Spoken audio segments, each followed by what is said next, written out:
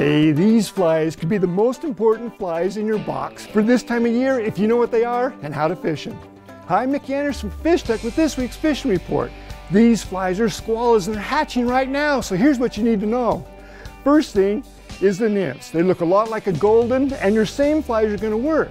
The way you can tell the difference between these and a golden is these have an M on the back of their head. They're migrating to the shoreline right now where they're going to crawl out and hatch. So what you want to do is throw one of these flies right against the bait and just dead drift it.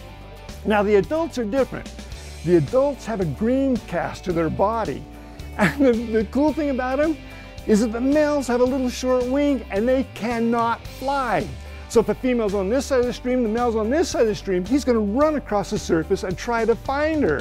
So your most important cast is going to be just a regular dead drift. But every once in a while, skate it to imitate that running male.